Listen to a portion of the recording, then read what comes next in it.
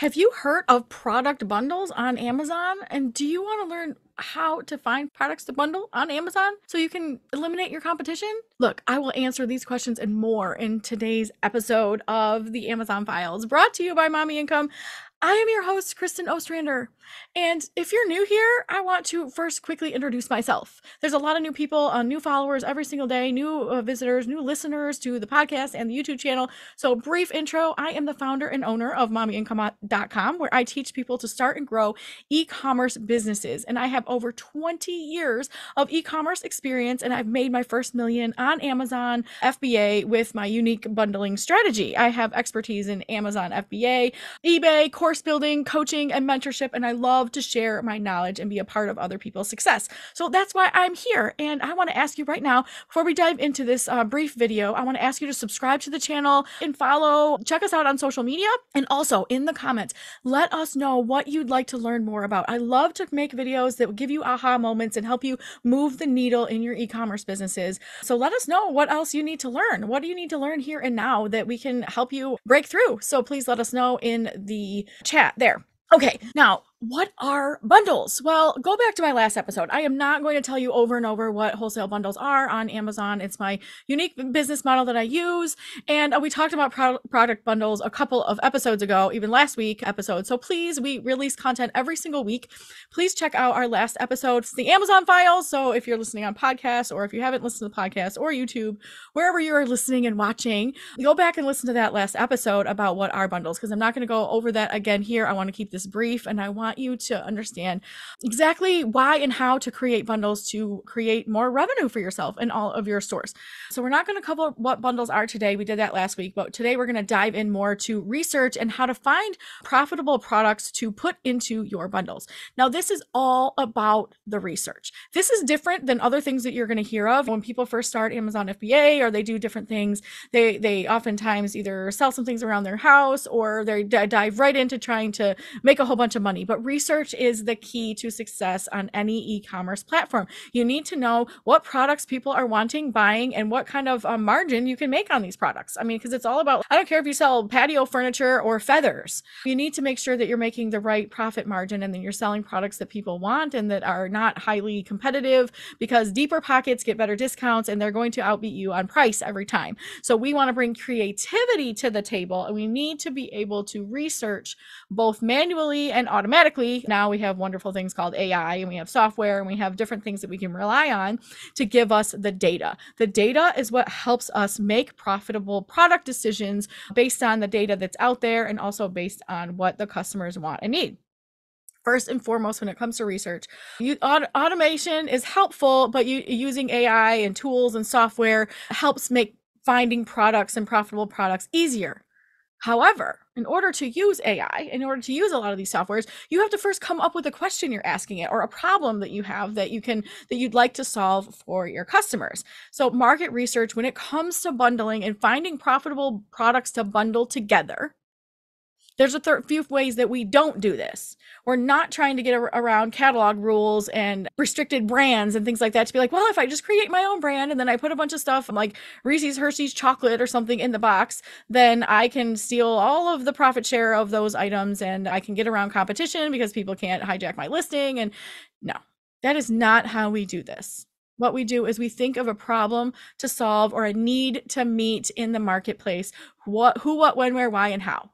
Who needs your product bundle? Why do they need it? Why do they want it? What's the purpose they're buying it? Because honestly, if you're just trying to put two brand name items together in the same package so that you can circumvent the Amazon rules, you're not going to A, succeed, and B, you're going to have errors, problems, and probably Amazon knocking at your door with policy violations, which we don't want. So we need to create bundles properly. We need to list them properly. We need to brand them properly. We need to do all the things that Amazon says is part of the rules of bundling. And then it's about creating products that customers want. So the market research is going to start with a pen and paper, or a keyboard, and a brainstorming session. What problem are you going to solve, or need you are going to meet with your product? So I was looking for a product recently, and it was unavailable online. and I couldn't find it in a store, and it's like really frustrating. Like, I have a hard time not getting frustrated with things that I can't find. And so if it solves a problem or meets a need, if they can't find it anywhere else but Amazon, that solves a problem or meets a need. So think about that. Another reason that Amazon already solves some problems your customers have. They're looking for fast, free delivery to their door. They don't want to go shopping. They don't want to go pick out some stuff. And one of the number one things that people don't want to shop for and pick out like that are gifts. Gifts for people for all kinds of reasons. There's so many, every single day, a million times a day, people all have birthdays. They have weddings, they have baby showers, they have graduations, they have things you want to celebrate. And therefore, there's gifts for retirement, for well-being, for sympathy gifts, for all kinds of ways that people want to give something to someone else. And Amazon makes this super easy. But what it doesn't make easy, is it pretty? Is it nice? Is it well packaged? Is it going to arrive there? People get nervous about, hey, I'm sending this $50 gift across the country from California to New York, and I want to make sure that it's going to look good and be a good gift and be the right price range and be exactly what they need and not arrive broken. And we can prevent that by doing wholesale bundles and making sure they're done well and done nice and all pre-packaged in a beautiful scenario. To discover that need, you need to answer some questions. What are some things that you have been able to unable to find? Or is there a gift in a certain situation? Maybe you were looking to send a gift for someone. Maybe they lost their pet. And this recently happened to a friend of ours. And I was trying to think of what is a good gift to send to somebody who is just saying, hey, I'm thinking of you. And I'm so sorry that you lost a member of your family, AKA your pet. And I'm wondering about just sending them something to let you know that they care. So that's like a need or problem that you have that you want to reach there. Another thing like I could think of recently, you think of your own life. So this is just brainstorming. Spend a 15-minute hustle. And if you don't know what a 15-minute hustle is, go read my book, Dream Big, Step Small. You can listen to it on Audible. It's on Kindle. It's on Amazon. It's on my website. You can get a signed copy, Dream Big, Step Small. And in there is a whole description of the 15-minute hustle. You can also get it on my website, the 15-minute hustle package there. But it's basically taking everything that you want and putting it in 15-minute chunks. So take a 15-minute hustle and sit down and just brainstorm. Like, what are the last 10 things that you bought? Or what is the last few things, or you couldn't find something that fit the right bill for what you were looking for? I'm trying to send this pet sympathy gift, and I'm just trying to figure out what's going to be like, I don't know, nothing's going to fill the hole of losing your pet, but I want people to understand that I'm here for them and I love them and I'm sorry for their loss, really. And so what are some options that I have? And looking on Amazon, and I'm like, oh, some of these things don't make sense. Some of them are okay. Some of them are too expensive.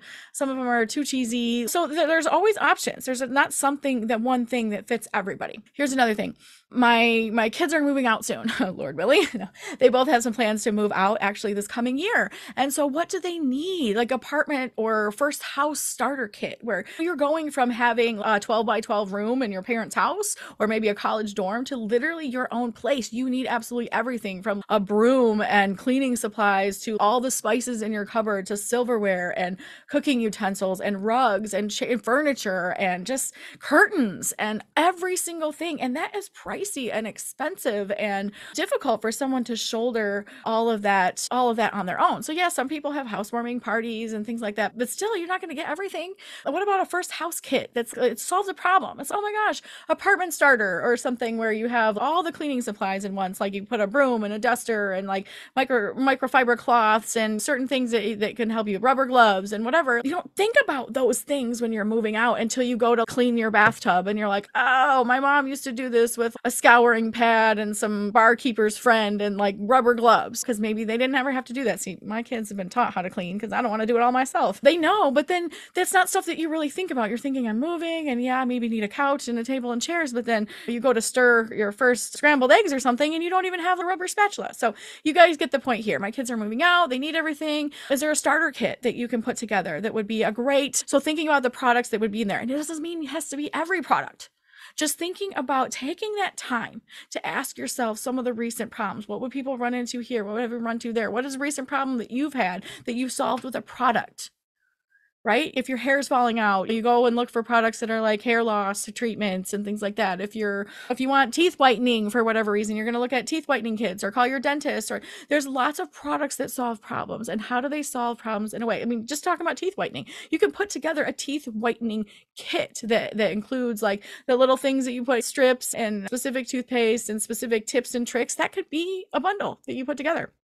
even going back to the apartment starter kit, like bathroom sets and cleaning supplies, or kitchen starter where it comes with all the major spices, not a spice rack necessarily, but just like all your basics that you're going to need. Maybe it's a thing of oil, a thing of baking soda, salt, pepper, garlic, like all the like main stuff, but not just like, here's a spice rack. I mean, to be honest, a lot of people don't use a spice rack, all the spices in it. It's just, it's not as common. Like you use your favorite staples of the style of cooking that you have, and some of the other ones are like never used. So I don't always recommend that, but piecemealing it together, like creating your kit and then putting it into a box. It could be box this size or bigger. This is one of mine for my clients. It's amazing. This is a great box. I love it. It's great size. They got their printing on it and everything. So and this just says sending a hug. So sorry, upside down. Yep. So I love that style. So you're bundling now. It doesn't have to be that small depending on what you're bundling, but it can be any sort of size. So look, also tip number 2 about finding products to sell. In finding products to bundle, you have to start with a problem or an idea or something about, oh, well, this is great, but wouldn't it be greater if it came in bulk, or it came in a bigger package, or with some of these other things? So that's the brainstorming that you have to do. Ask questions of yourself that you're going to answer. Who would buy this? Why do they want to buy this? What use is it? And sometimes it's very basic and simple. This is not complicated stuff, but it can be very basic and simple for you to say, hey, I'm going to a baby shower, and maybe I don't want to pick out of the registry because maybe you think that's boring, or you just want to pick something different and out of the box. I love to give things that people don't usually get. That's just me personally. I find it more exciting to not, oh yeah, I can buy this jumper thing on your registry, and maybe I will do that, but then I also want to give you this other thing that I think is awesome and most people haven't heard of it, or just different. That's kind of me. I like to be a little bit different when it comes to gift giving. So that's a way. There's a who, what, when, where, why of what you want to sell. Or even if you start with a single unit product. So we teach this in the wholesale bundle system, is you can even start by saying, okay, what are your recently sold items? Look at your store and say, what have you sold the most of? What is your best selling item? Or what did you sell, maybe an arbitrage that you sold out of and you thought, gosh, I wish I could get more of that, or what goes with it. Look at what people buy with that item. Look at other platforms. So if you're talking about these baby shower gifts, I mean, look at like trending baby shower gifts for 2024, and then look it up on Pinterest, Google it. Look it up on eBay, look it up on some of these mommy blogs, and just do 15 minutes of research. You guys, it doesn't have to take all day, all the time, 24/7. You can piecemeal these things together if you're super focused. Say, I'm going to spend 15 minutes looking at baby shower gifts on Pinterest for this year and see what's trending and see what's cool and see what people are doing, and then see if I can make a bundle from that. Baby shower gifts for boys, baby shower gifts for men. I've even seen adoption gift, just putting things together. There's a lot of single unit items on Amazon as well. So you don't just start there and look there. You can say, okay, what are baptism gift ideas? There's all kinds of reasons people give gifts. That's why I focus on that. Your bundles don't have to be gifts, by the way. They can just be kits or sets that people put together that make sense for all kinds of things. I love the curly hair bundle. The idea that y'all have no idea what it takes to get this hair. It's actually really easy. It's soaking wet, and we use like a cheesecloth towel to wrap my hair up, and then I scrunch my product in and I fluff it and I leave it. It's that simple. But those products that you use, the things that you do, a wide tooth comb, and making sure you have your conditioner for your shower, and then cheesecloth, sackcloths that I use are really thin ones. They don't pull all the moisture out, right? And then your favorite product that can be put together in a bundle, curly hair bundle, hair maintenance, whatever you want to do. I mean, the sky is the limit when it comes to your creativity, but you have to solve a specific problem that people are actually looking to solve with product. You don't just take one thing and be like, oh, this is selling really well. What do I slap together with it so that I can get rid of the competition? No. Who, what, when, where, why, and how. Define that. Tell me how your product is different and set apart than other people's. Why is your bundle going to be purchased over somebody else's single unit item, or even another bundle that's out there? Why does someone want yours? What sets it apart? What's different? And what's in demand? Those are the differences there. Look at what makes sense together, and look at other platforms. Look at Etsy, look at eBay, look at blogs, and just, what is it, Reddit. I mean, Reddit's kind of a black hole. And at your own risk too. But this whole point, what makes sense together? What's used together in a way that brings convenience and variety to the customer? This isn't about you and your product bottom line and your margins. I'm going to say that again for people who didn't hear me. Bundling is not all about what's profitable to you and your bottom line. Yes, we're going to build bundles that pad our bottom line. Less is more. We're going to sell more bundles at a bigger margin and not have to do 5,000 units a day. We don't have to sell that. We don't have to sell that many units. When you're selling bundles and you have a good margin, you don't need to have to sell thousands of units in order to make a difference. I'm telling you from experience.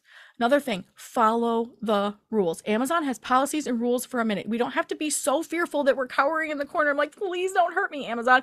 They're not after you, but they have policies and rules for a reason, because there are those who want to try to use black hat strategies to try to get rid of their competition or list things that they shouldn't be listing and getting around the rules.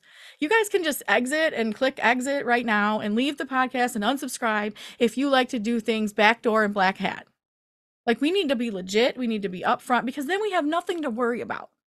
But that doesn't mean we have to be so scared of everything that we don't take action. If you do something wrong, Amazon will tell you immediately. They won't hesitate. So if you're in the wrong, if you're violating something, they're going to tell you. So we don't have to sit here and worry. But the easiest way to do that is to follow the rules to begin with, and making sure that you're building bundles properly with brand registry, your own brand. And that does not mean that you can't include other people's branded items in your box. Not everything in your box has to be generic or made by you. It can be branded, but there's a specific order and a specific way that we do this so that we don't get in trouble with Amazon, that we don't break all of their rules. I'm setting you up legitimately so that eventually you can take your really good selling bundle and put it on Etsy, like some of my other clients are putting on local stores where they're selling it in boutiques. And Walmart requires UPCs. That's about the only difference between Amazon and Walmart right now, except for Walmart's a little bit more, it doesn't have as many competitors right now. I mean, it has a lot of competitors. It depends on what you're selling, but it's open. But there's certain rules that you have to follow to sell there as well. If you can tackle Amazon and you're already doing Amazon, all the other platforms are way easier. So if you're ready to dive into some other platforms, guess what? We have some treats for you in 2024. I'm going to create a lot more content around other platforms as well as Amazon FBA. So stay tuned for all the wholesale bundle stuff. We have your back when it comes to Amazon. We're going to start having your back when it comes to other e-commerce platforms as well. Make sure you subscribe and stay tuned to that as well. We're going to teach you how to find products.